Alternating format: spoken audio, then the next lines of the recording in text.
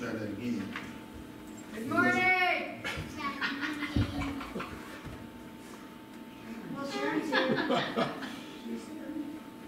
I will never ever say that I did not hear Sharon.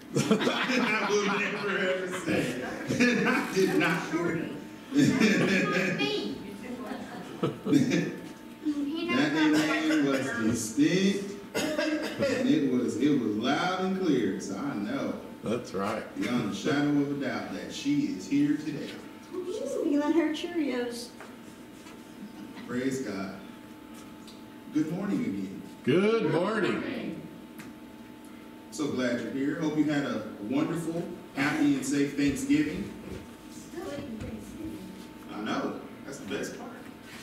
You get those yummy afterthoughts. Man, it's the gift that keeps giving. That's right. Almost like the one we're talking about right now. We have a wonderful, wonderful, wonderful, wonderful, wonderful. Did I say wonderful? Wonderful. Wonderful message. There we go. Today. That's right. And if you'll turn in your Bibles to Matthew chapter 16, verses 13 through 16. Again, that is Matthew chapter 16, verses 13 through 16. And this is actually a very, very powerful question. And it's a series of questions that we have went through before. So I know that I've done this one before. And I'm going to hear when I did it pretty soon here. 3:15:20. There we go. All right.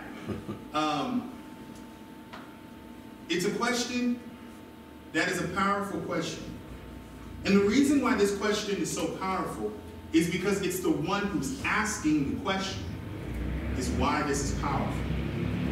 The question itself, yes, is powerful too. But really, when we focus on this, please hear what I'm saying. The question is very powerful.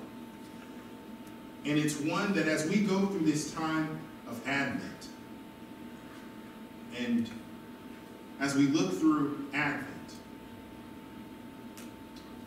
there are aspects of Advent that we have to make sure we fully understand. Because when we look at Advent, you're looking at Christ. You're looking at different aspects of Him. And each one of these aspects is important.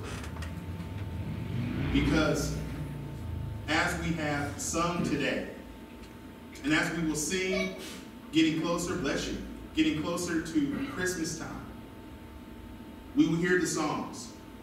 We've started singing them now. You've probably been humming them. Oh, little town of Bethlehem, away in a manger. But do you know what they mean? For those that have a relationship with Jesus Christ, you say, of course I do. Good. Then I have a question. What have you done with the gift? Because if you ask me the question after I say, what'd you do with the gift? And you go, then you missed it. You missed the importance of it. This is the gift that keeps giving. And why is it a gift that keeps giving? Because, see, these are the aspects of Advent. There are 5 of them. One we're going to talk about today.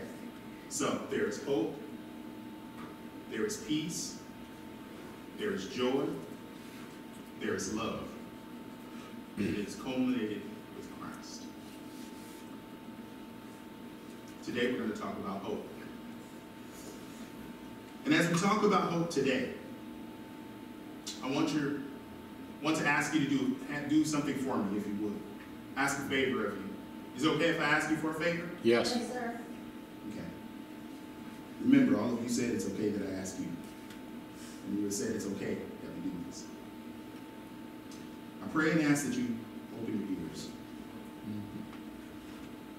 Open your eyes. Open your hearts. Really hear what's being said today. Because this is a message that keeps on giving. And it's one that's going to cause you and call for you to examine yourself. The title of our message today is, who do people say that I am? Who do people say that I am? And remember, we're talking about Advent. So, we're talking about the Advent candle of hope. May we all stand as we get ready to read the Word of God. And if you are able to stand, thank you for standing with us. If you're not able to stand, I understand that you are standing with us.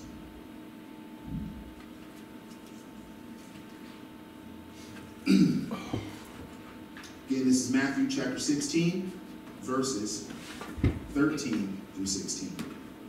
If you have it, say amen. Amen. All right. It reads as follows. When Jesus came to the region of Caesarea Philippi, he asked his disciples, saying, "Who do men say that I, the Son of Man, am?" So they said, "Some say John the Baptist, some Elijah, and others Jeremiah, or one of the prophets." He said to them, "But who do you say that I am?" Simon Peter answered and said, "You are the Christ, the Son of the living God." May God be praised and blessed by the reading of his holy word. You may be seated. Let's pray together. Our gracious Heavenly Father, God, thank you. Thank you for another wonderful day. Father, thank you for all the blessings that you give to us. And Father, thank you for all, Father, that, Lord, we are able to see, hear, and understand.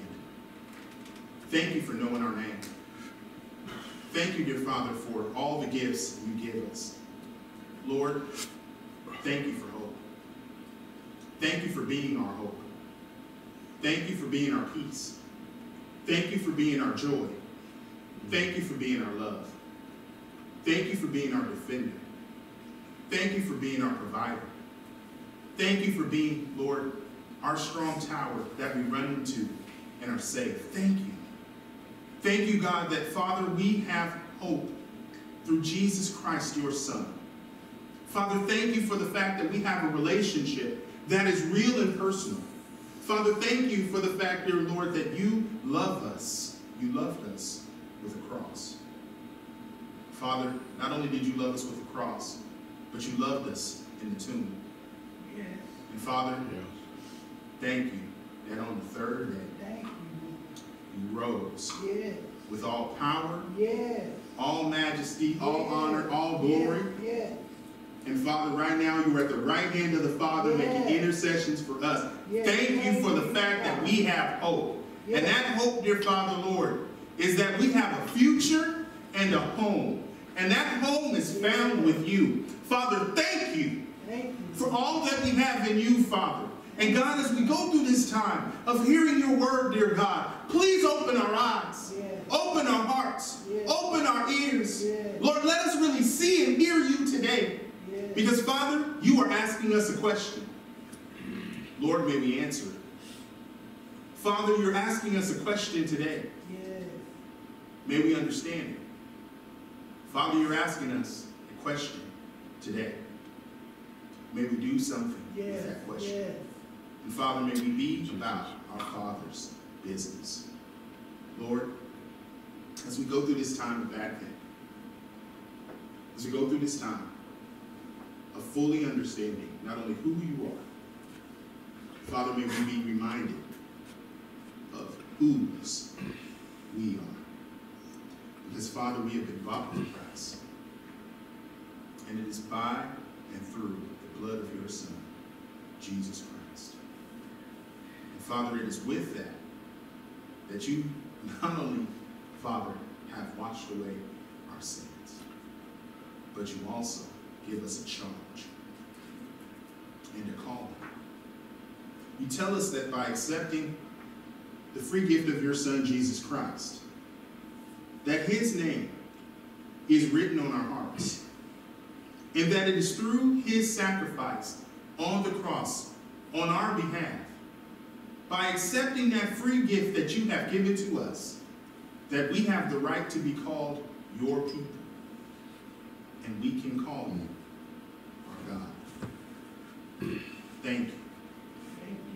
Thank you for the fact, God, that we can get to know you personally. And Father, as we spend this time learning more about you and more about ourselves, God, Lord, I pray that we would decrease and you would increase. Father, again, may we be about your business, not our own. May we shine like the lights that you want us to shine. So, Father, that when we sing the songs, Angels We Have Heard on High, or Old Little Town of Bethlehem, or when we sing Away in the Manger, or even when we sing Joy to the World, Father, that we will truly, truly, truly, truly, truly understand the full magnification and ramifications of what those songs really mean, and carry the message that is contained within to a world that so desperately needs to know about hope, about joy, about peace, about love, about your Son, Jesus Christ. Father, may we stand boldly and triumphantly. May we speak clearly and directly. Father, if the enemy stands in our way, may we look past him to your cross. And Father, to the job that you have created in advance for us to do. Oh God, may we walk and talk and be your witnesses that you have called for us to be. And Father, we do this in the name of your Son, Jesus Christ. And Father, as I get ready to bring forth this message, God, that you have given us today, Father, I pray, Lord, that you will remove me right out of the way and that you speak to your people. Speak, Lord, for your servants are listening. As we pray this in your name.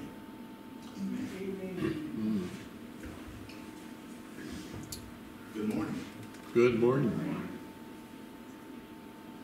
Our question today, or our sermon title today, is, who do people say that I am? And again, this is Advent time. Yay! We love Advent time. Yay! That's right. If you ask a kid what time is it, they have it down. You know how many days it is till Christmas? 24. Look at that, I heard it. I heard it. That child got it down. She may not know her ABCs, but she knows how many days it is until Christmas. Hey, that girl is smart. I know she is. But she knows the ABCs too. She's A, apple. B, baking soda. C, cookies. D, all of the above. She's going to play us a song for a Christmas play on the piano. See? Nice. Here's the thing, guys. What a powerful, powerful, powerful time this is. This is the time when we celebrate. Yay! This is the time when we give gifts. Yay! This is the time where on the 26th, some people return gifts. What? Yep. And this is the time after that you buy your gift. Yay! No, just kidding. Point of this is the time. And this is a wonderful time. But friends, is it okay if I call you friends? Yep. Okay, just making sure. You know, I'd always call you friends, but you know, you may like, I don't know you, bro. But the point of it is, you guys, the world doesn't understand gift giving. Nope. They don't understand. See, the world thinks, and I have to bring you into this before we start today. We got to understand something about this. You see, the world thinks that gift giving is find the biggest, loudest, brightest, most expensive thing out there and give it and then run away. You know what it is? To your kids. You give them the biggest, the brightest, the loudest, the most expensive toy that makes all the noise and does all the things, and then you run. And then you look as the parents look at you and go, why did you do this to me? While they're sitting here, pew, pew, pew, pew, pew, pew, pew, pew. You're like, Lord, no, why? the world. See, the world thinks that the bigger the gift is, and the more flashier the gift is, and the more loud the gift is, and the more that I paid for that, the better it is. Right? Don't y'all think that? Mm-hmm. I mean, come on. You know, sometimes we look at the tree. There's not enough presents under that tree. Dude, that one cost a lot. Well, then there's enough under that tree. That's the wrong idea, right? Right. Because what does that do? See, that breeds apathy. Mm-hmm. Empathy is what you want. You want people to be empathetic or excited about what's going on. But apathy is the absence of that. It is when you don't care. You're indifferent to it. It doesn't matter. You know what the most unfortunate thing is? This season, this time, doesn't matter. In the world's eyes, this doesn't matter. This is just another Christmas season. Or excuse me, I'm saying it wrong. Another holiday season. Because see, they've taken Christ out of Christmas. Mm-hmm. They've taken Christ out of the occasion. And so for many people today, as they go through this time, as we've started this countdown, you can now see how the world values this time. They just treat it as just another time. Just another Christmas. Oh, sure, we see Christ's name in it. But you know, there's many that write Xmas. Mm-hmm. That bothers me a little bit. I'm not going to lie. It really does. And the reason it does is because I love Christ so much. Mm-hmm. And I know what this day, what this season is about. It's about the gift that God gave to us. And it's Christ. When you try to remove Christ out of Christmas, you don't have Christmas. You just have another day. That's right. But see, in the church, we must make sure that we remember what these things represent. We must understand and remember what Christ means and represents. So, we've come to this very, very interesting part of Scripture. Many people would look at this, and as we look at it, we see it and we say, wow, you know, Simon answered right. Right? Yeah. He did. Don't get me wrong, he did. But the point of it is, if we look at it, we go, man, Simon answered right. But there's something that happened before Simon answered, right? Mm-hmm. What happened? Well, as we look at it, we understand that taking a look at this, he says, and I quote,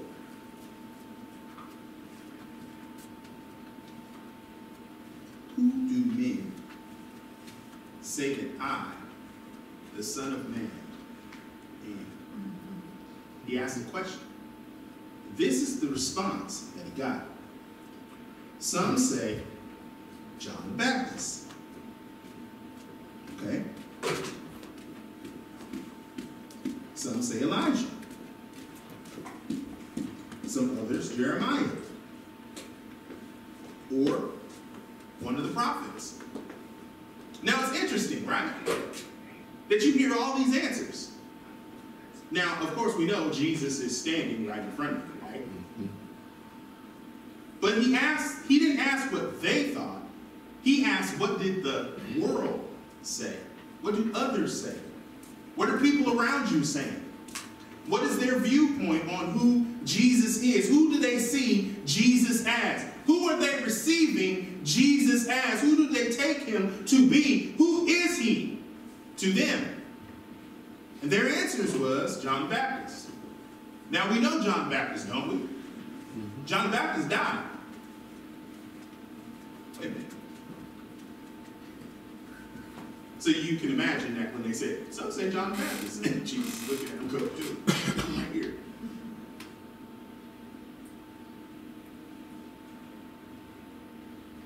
Some say Elijah. Okay. But then we know Elijah because, see, Elisha and Elijah were walking together. Mm-hmm. And Elijah told Elisha, if you see when I'm taken into heaven, then whatever you ask of me is going to be given to you. Whatever you're asking of me is going to be given to you. So he asked for a double portion of what had been given to Elijah. And as they were sitting there walking together, a chariot of fire came and swooped Elijah up and took him into heaven. Interestingly enough, Elijah, this is what people were waiting for, the second coming of Elijah, right? Well, the second coming of Elijah is the first person that they named, John the Baptist. What did John the Baptist do? He came to prepare the way of the Lord. He came to proclaim that the Lord's anointed was coming. So listen, so both individuals are talking about the same individual. They're talking about the same individual. So their aim is off, right? The people's aim are off. Listen, and then they say, well, Jeremiah. Okay, what did Jeremiah do? Jeremiah kept telling people, hey, you need to turn your lives back to God. Now, that's interesting enough because we know the children of Israel and their story when you go through Jeremiah, and then he had to write a secondary book, Lamentations. But the point is, everything Jeremiah is talking about is he's telling the people to turn their hearts back to God. That's what he's telling them to do. Interesting, isn't it? As we start to look at this. And as we're looking at it, we're saying, man, this is good stuff. Man, this is all good. Man, we're going forward. Or they say, or one of the prophets. Interesting last point there, huh? Or one of the prophets. So they're thinking, well, if I fire the shot out there, I'm going to be right. One of these ways, I'm going to be right. Right? Right. That's what they're saying. They're saying, I'm going to get it. I'm going to get it right. And Jesus is standing there looking at him. And as Jesus is standing there looking at him, this is what you're seeing. Really? We're looking at this. We might laugh a little bit. We might snicker a little bit. We might be, are you serious? But let me tell you something today. I'm dead serious. This conversation happened. And not only did this conversation happen, but the thing is that, see, we hear and see already where the people's mind was at, where their hearts were at.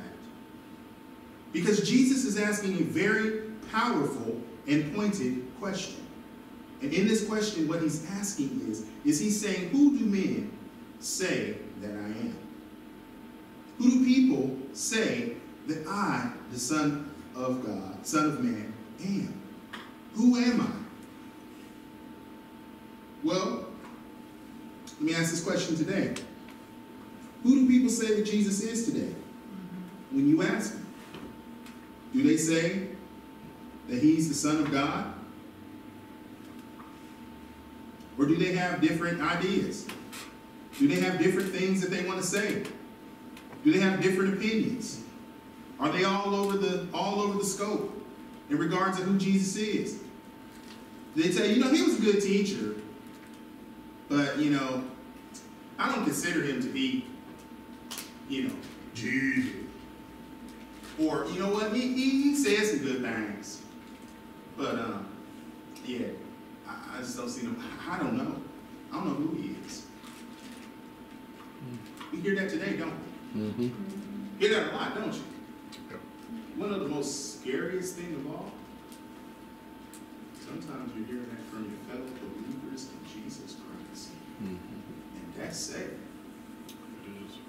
That we, people that say we have a relationship with Jesus Christ, but yet that's the answers we're given? Bruh, you don't know him. But you're saying that you do. Is there something wrong with that? Y'all think there's something wrong with that? Mm-hmm. I do. I think there's something really wrong with that. And what is this? What is wrong with it? It's the fact that we have forgotten who he is. And the worst part of that is if you forget who he is, that means that you also have forgotten whose you are. Well, hope you guys are happy, because today I'm going to help you remember who you are and who he is. So who is Jesus? He is our hope. Aren't you glad? Amen. Jesus is our hope. So I want to start off our service right. So I've got to make sure I stretch a bit. All right. Here we go. Good morning. Good morning. I am so glad that you are here with us today. Today we are taking a look at the first aspect of Advent, which is hope. Jesus is our hope. Man, as we examine our text today, we see that Jesus is speaking with the disciples. Okay, that's not normal. I mean, that is normal, but that's not out of the normal, what I meant to say, about what's going on. Jesus is talking to the disciples. He was talking to them all the time, but this time is different. Because this time he's asking them a probing question. Then he asked a powerful question. I wrote that down. Who do men say that I, the Son of Man, am? Now, I have written down here to expound on why this is important. And I just did that. Right? Right. No, I didn't. I didn't. And I'm sorry, I didn't. I didn't. You know why I didn't? Because I only talked about one of his names, which is Jesus. But he also has another name. What is his name? Emmanuel, which is God with us. So in other words, here's the thing. God asked a question. God asked a question. And he asked this question. Who do people say that I am? Who do people say that the Son of Man is? Who do people say that he is? And then this is their answers. Well, some say John the Baptist. Some say Elijah. Others, Jeremiah. Or one of the prophets. So, you know, one of my favorite movies out there is Star Wars. And it's not for the reason that you think. I could care less about the story. I care about the stormtroopers. Because they can't hit anything. You could be standing right in front of them. They're pew, pew, pew, pew, pew, pew. They shot everything around you. They're all going, look, we made an outline of you. Oh, awesome. Point of it is they don't hit what they're supposed to do. That's the same thing you're seeing right here. Every one of their answers hits around where Jesus is, but they ain't hitting who Jesus is. Imagine being inside of a boxing ring and you gonna fight with somebody, right? All right, we're gonna go in, ding, ding. Man, this would be a good match if they would just hit each other. Or imagine, you know, go to a karate match. All right, everybody, man, this would be awesome if they would just get closer to everybody. See the problem? You can know all the moves. You can see everything there. But if you don't put the two together, it makes no sense, right? Doesn't make sense. Here's the thing. He's asking his disciples, who do people say that I am? And here's one of the biggest indictments against the people. Are you ready? They had God's word. Every single one of the individuals they list had access to God's word. Stop and think about it. Every one of them. The prophets that God kept sending to the children of Israel to tell them to turn back from their wicked ways, to turn towards God. And guess what? They wouldn't do it. Kept walking in their own ways. Jeremiah. Everybody say that with me. Jeremiah Jeremiah. writes in Jeremiah chapter 31, verses 31 through 34, the new covenant that God is getting ready to institute. And who is that coming through? Our hope. Through the one who is standing in front of them asking the question. Wow. Wow. So the very one who Jeremiah was writing about is standing in front of his disciples right then and asking them a question. Who do men say that I am? And these are the answers that they give. John the Baptist. We know John the Baptist. John the Baptist has one of the most quoted lines, that's in the Bible. Well, two of them that, a lot of people quote, which is, "Behold, the Lamb of God that taketh away the sins of the world. And I must decrease so that he can increase." Well, who's he talking about? He's talking about Jesus. Wow. Do you start to see all of this? We ain't even gonna throw Isaiah into there. Or are we? See, the point of the matter is, as we look at this is one powerful thing for us to keep in mind. As we're looking, we're seeing what's being said. So I just want you to listen for a moment, if you would. We're going to go to that very book of Isaiah. And we're going to go to Isaiah chapter 61, verses 1 through 3. That's Isaiah. If you want to follow along, you can. And I encourage you to do so. I told you to listen, but make sure you turn and listen, not just sit there and listen. So you can read this and see that we're all reading together. Here it is. Isaiah chapter 61, verses 1 through 3. The Spirit of the Lord God is upon me, because the Lord has anointed me to preach good tidings to the poor. He has sent me to heal the brokenhearted, to proclaim liberty to the captives, and the opening of the prison to those who are bound, to proclaim the acceptable year of the Lord, and the day of vengeance of our God, to comfort all who mourn, to console those who mourn in Zion, to give them beauty for ashes, the oil of joy for mourning, the garment of praise for the spirit of heaviness, that they may be called trees of righteousness, the planting of the Lord, that he may be glorified. Wow. Powerful, right? Amen. Question.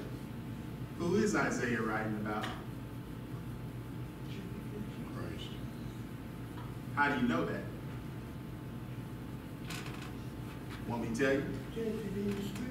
Yeah, it does. And here's the other thing. Because Jesus himself went into the synagogue and asked for the scroll or the book of Isaiah, and he opens the book of Isaiah and he turns to Isaiah chapter 61 verses 1 through 3 and he starts reading it. And as he reads it, he answers and says that today this scripture in your midst has been fulfilled. Wow. Amen. Wow. That's your Jesus. That's my Jesus. That's Jesus.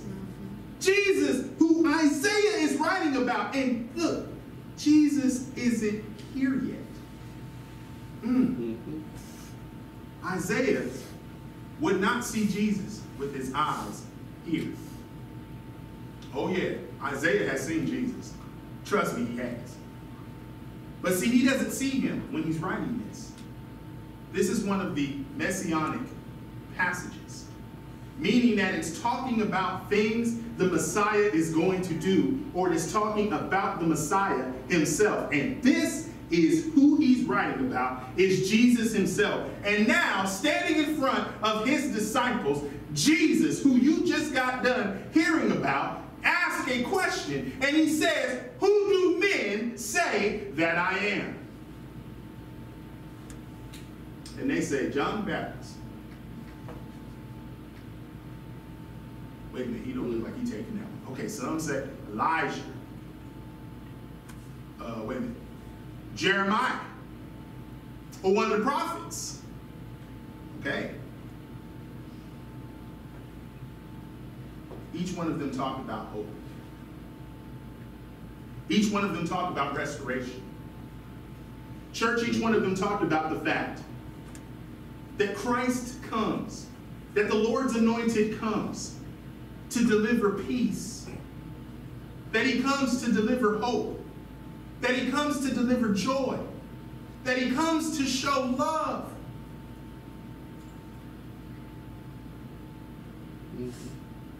In our helpless estate. Do you know what a helpless estate is?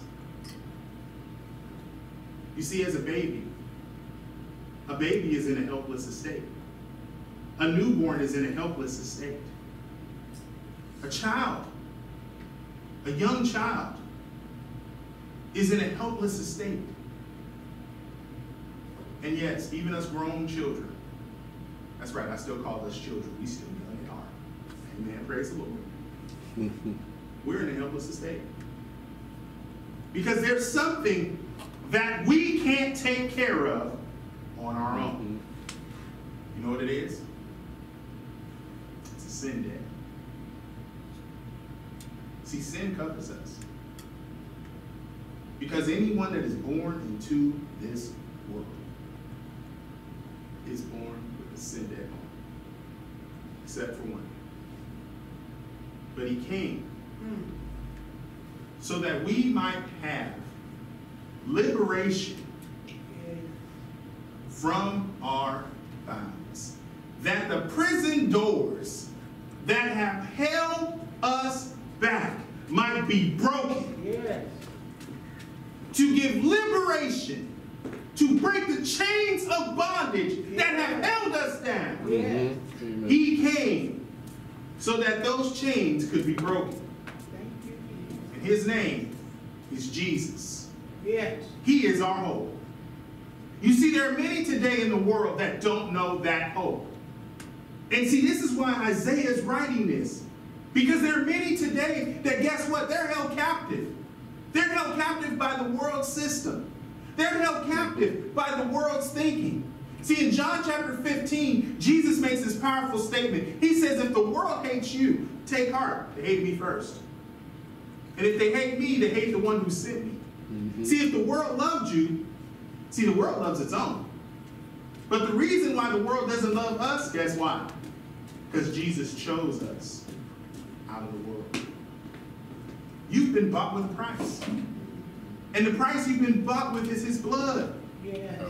You see, that sacred, that love, that loving, that most beautiful, most precious. Oh, precious is the flow that makes me white as snow. No other fount I know. Nothing but the blood of Jesus. See, when we sing that song, we're singing about a truth. That's theological.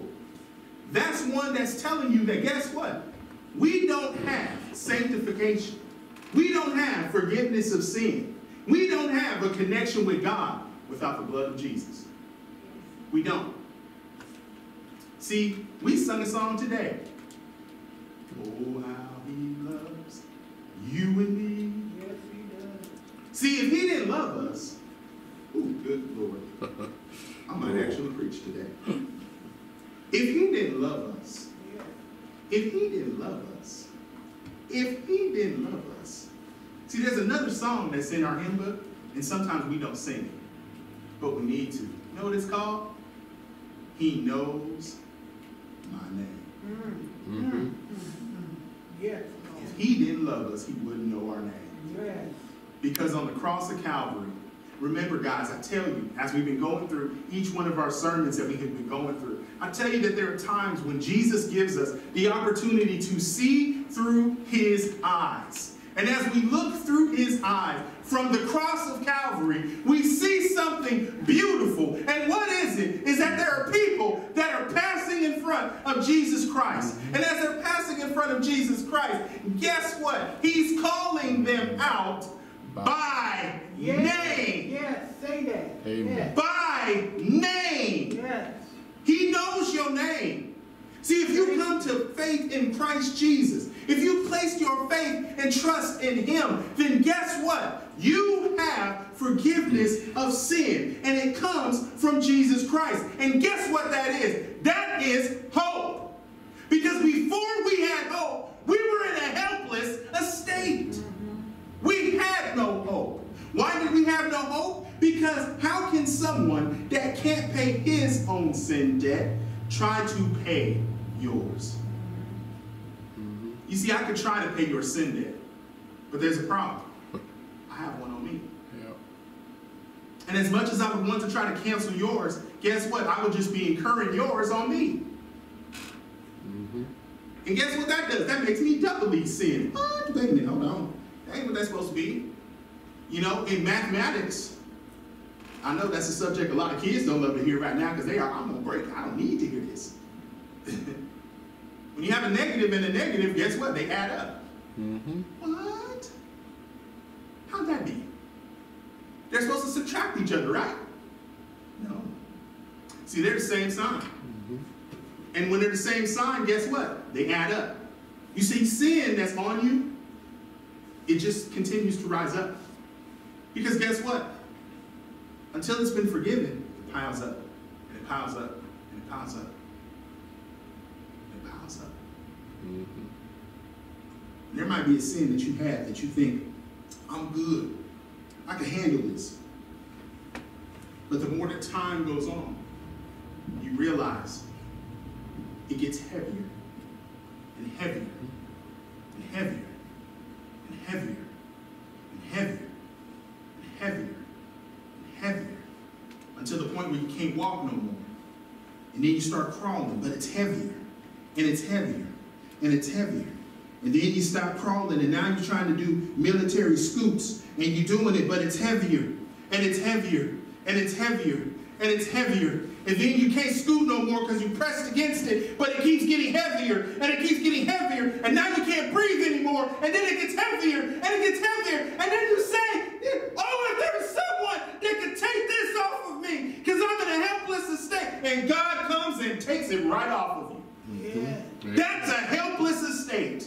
And all thanks be to God that Jesus came to remove that debt from us. He paid for that with his blood. And it is through his stripes, through his blood, that we are healed and forgiven. And our sin debt is paid in full. He is our high priest.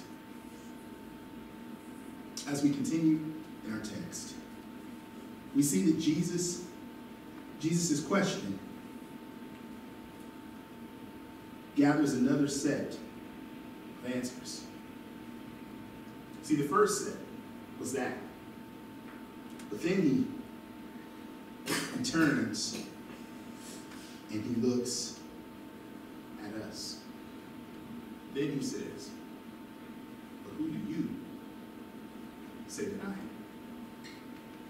Church? There's a question Jesus is asking you today. Did you hear it? Did you hear it? There's a question he's asking you. I know that silence. The reason I know that silence is because that's a question that you can't dodge. Because Jesus is asking you directly. He demands an answer. You know why he demands an answer? See, Friday night in our Bible study, We talked about this. We've talked about this before, guys, in our time of different sermons. Is that when we pray the Lord's Prayer, there's a phrase in there that's very powerful. And it says this: thy will be done on earth as it is in heaven. And here's the thing. When God says something to be done in heaven, there's no wait time on that. It gets done.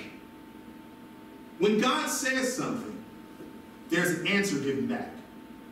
If he asks a question, he demands an answer. And one shall be given to him. And the point of the matter is that, see, we're here on earth. But that don't change the fact that God is still God. And that he demands an answer. So remember, as we're talking about this, Jesus is standing in front of his disciples. But what is his name? Emmanuel. God with us. So God himself asked the disciples a powerful question. But who do you say that I am? Church, God's waiting for your answer. He's waiting for you to answer him today. Who is he to you? Is he your hope? Is he the one that you place your hope and faith in? Is he the one that you believe in wholeheartedly? Do you trust and believe that everything that he has said, and that when you read his word, it has proven to be true? That he is who he is? Do you believe that Jesus is your hope? Do you believe that God can do what he said he would do? Do you believe his name, Jehovah Jireh? God is my provider? Do you believe that he is your banner? Do you believe that he is your peace? Yeah. Do you believe that he is your joy? Yeah. Do you believe that?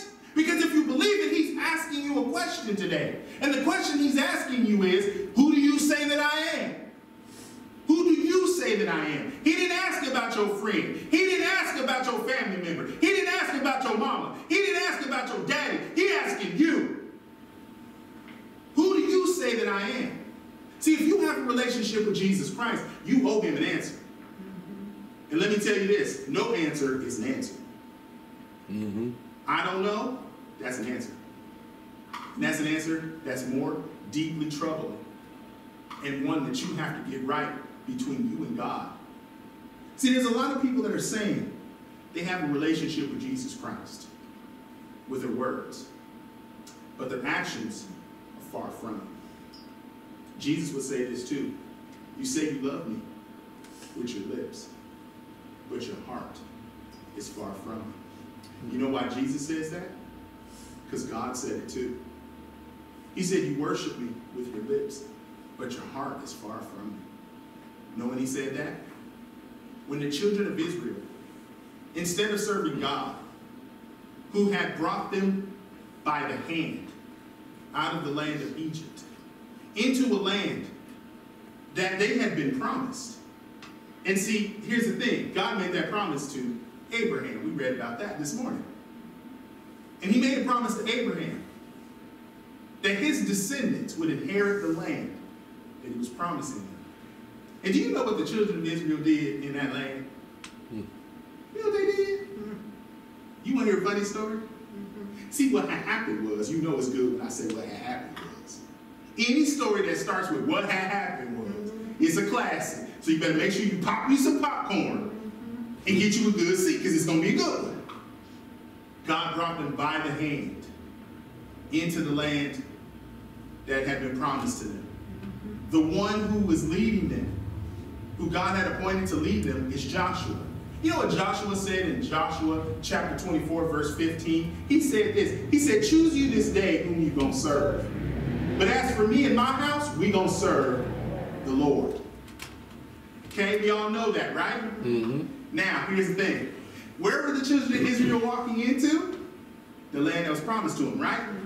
Okay, here's the question. Who were they worshiping at the time they was going in?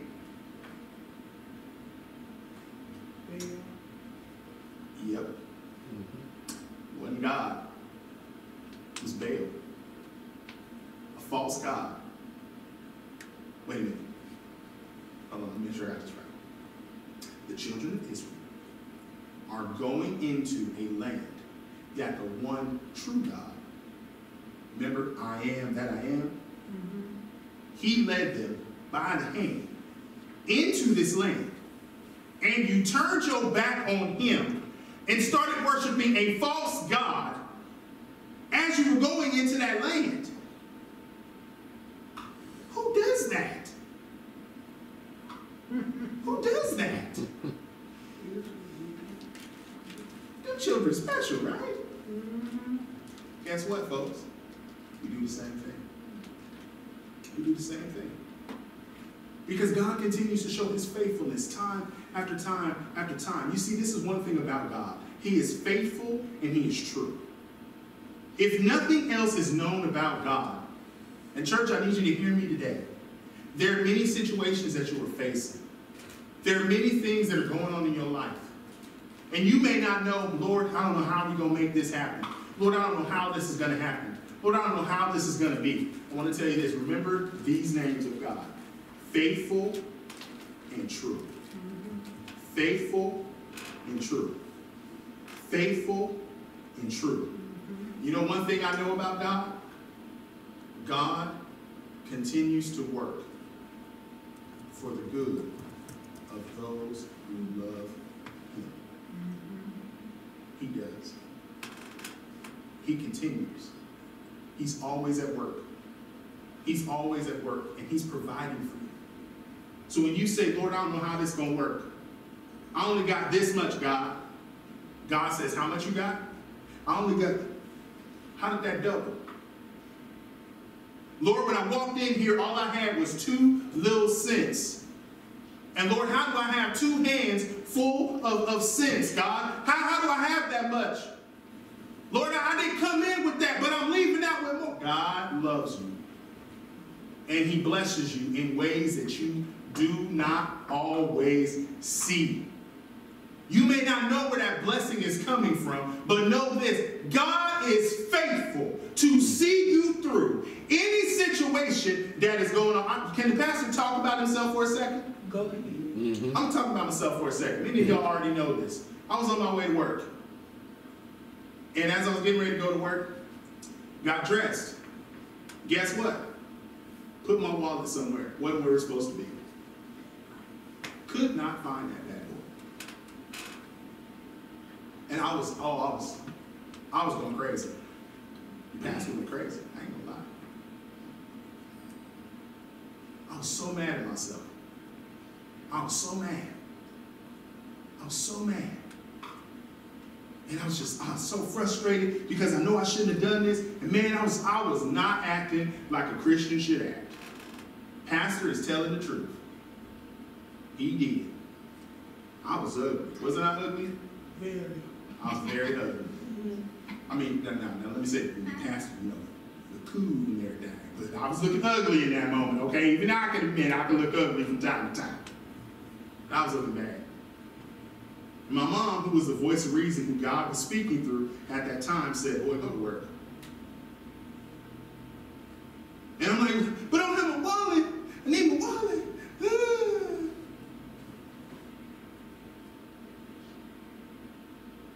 I was late for work. Was that okay? Nope.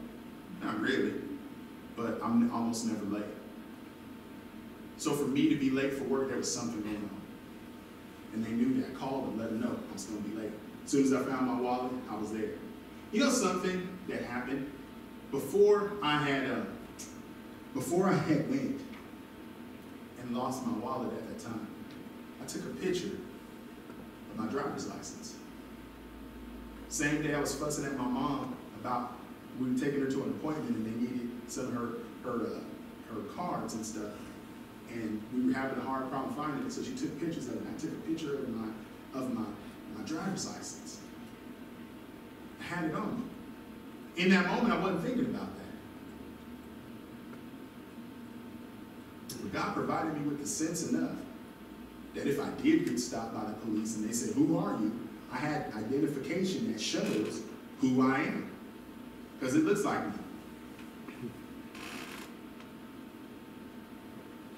Drove to work.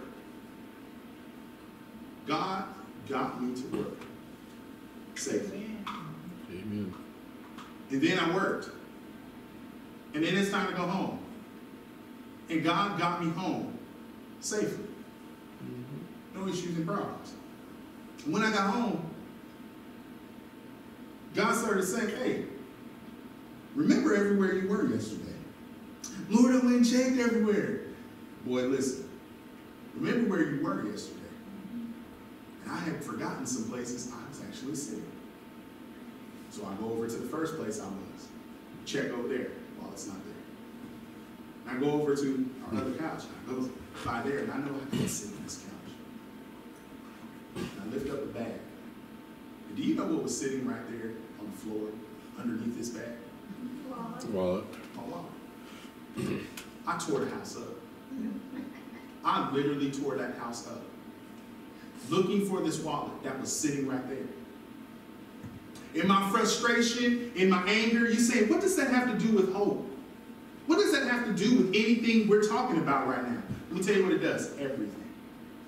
You want to know why? Because at the time that I was acting the way that I was, what if somebody had been at our house?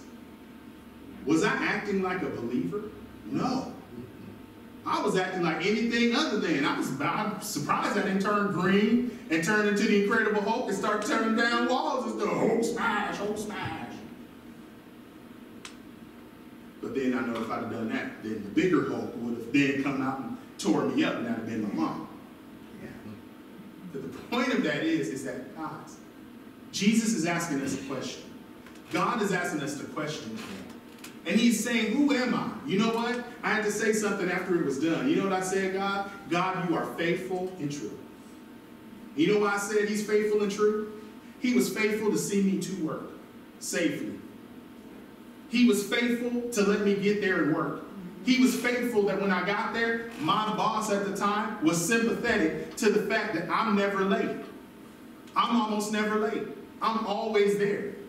So for this one time that I'm showing up late, I mean, yeah, he was frustrated because, yeah, people got to stay longer. And I apologized to him when I got there that, hey, you had to stay longer because of that. But here's the thing. They're like, oh, man, it's good. It's good. God took care of me. He was faithful to me. And then after all was done, I was more, look, you know why I was really mad? I was mad because, you know what? My mom had entrusted me with the care over something she had. And I was mad at myself because if I lost that, I lost something that she had entrusted me with. So I was more mad about that than I was about anything I had. But you know what? God said, I got you. I got it under control. I hope and place my faith and trust in him. And you know what? He is faithful to see me through, even when I'm looking ugly, even when I'm nasty. You know one of the most beautiful things about God? He's slow to anger and quick to forgive. That's the other hope that we have. Because see, Jesus understands us. How well? So well. If you turn in your Bibles to the book of Hebrews, chapter 4. We're going to be reading verses 14 through 16. And it reads as follows.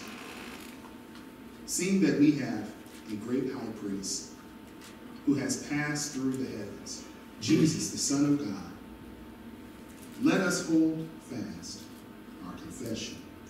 For we do not have a high priest who cannot sympathize with our weaknesses, but was in all points tempted as we are, yet without sin. Let us therefore come boldly to the throne of grace, that we may obtain mercy and find grace to help in time of need. Folks, I can't say this any better than that says it. Oh wait, I think I can. It's called hope. Because that's what Jesus brings us. Jesus brings us hope. Jesus is the answer to the world today. Jesus is the answer for the world today. See, we understand Jesus is the way. Jesus is the answer. He's our hope. He's the one that we need to place our faith and trust in. Thanks be to Jesus. Our last point today is that our hope is found in Him. It's real simple. John 14:6. Jesus says this. Jesus answered, I am the way, the truth, and the life. No man comes to the Father except through me. You see, guys, heaven is our home. And it's a home that we can have. It's a home that we can have. And Jesus comes to restore and rekindle a relationship that was broken. And it wasn't because of anything God did. It was something that we did. See, we are the guilty party. And we are the ones that are under a helpless estate. We are the ones that are holding a sin debt. And we are holding a debt that we cannot pay. Oh, but I am so glad that we have a friend, and his name is Jesus. And Jesus came to pay that debt. So for you today, as we look and examine this text, and as we close this today, I hope that when you look at Christmas time, and you look at this first candle of Advent, or you look at the first aspect of Advent, I know many times you may not have a candle around to light the 5 candles actually, but the 4 candles of the aspect, which is hope, which is peace, which is joy, which is love, and the 5th candle, which is the Christ candle. We will be doing that together. We'll be lighting these. So tonight when you come, we will light the first candle of Advent. The 5th candle we will light together on Christmas Eve, culminating all those candles together. Folks, say thank you to God. And the reason why you need to say thank you to God is because in our helpless estate, He gives us hope. And that hope is in Jesus. So I have one thing to say to you today. If you are needing hope, and if you're needing to know the one who is the bringer and the giver of hope, then I just have to tell you this. Choose Jesus. Today. Let's pray. Father God, thank you for another wonderful day. And thank you, dear Father, for the fact that you are our hope. Father, Lord, when we are searching for all these answers, Lord, I'm just so thankful that you make the answers clear. And you give it to us, Father. It's been in our hands all this time. Lord, we know that it's in your Son, Jesus Christ, that we have hope. And Father, I know there's someone today who may be saying that I don't know if there's any hope out there. Oh God in heaven, I pray, Lord, that they hear this message today. And Father, I pray that as they hear that message, that Lord, they would surrender their hearts to you. God, we thank you because we know that without you, how lost we would be. But Father, with you, we have a home. And I'm just reminded of that song, Father. Thank you for putting it in my mind that I have a mansion just over the hilltop. Father, thank you. Thank you, dear Father, for the fact that in you, you have a home that you're making for us. And that's only for those that have a relationship with you. And Father God, I pray that today, Lord, that someone in their heart and life would say, I'm done choosing myself. And I'm done choosing the world's standards. And I'm done looking for hope in all these other places. I've looked in drugs, I've looked in alcohol, I've looked in women, I've looked on all these other vices. And every single time I look for hope, I keep getting not only destroyed, but I keep getting let down. I'm gonna look to Jesus. And God, I thank you because I know that you are faithful and you are true. And Lord, I know that you will see us through to the end. Father, we give you all praise. We give you all glory. For you alone are worthy. As we pray this in the name of your Son, Jesus Christ, and for his sake.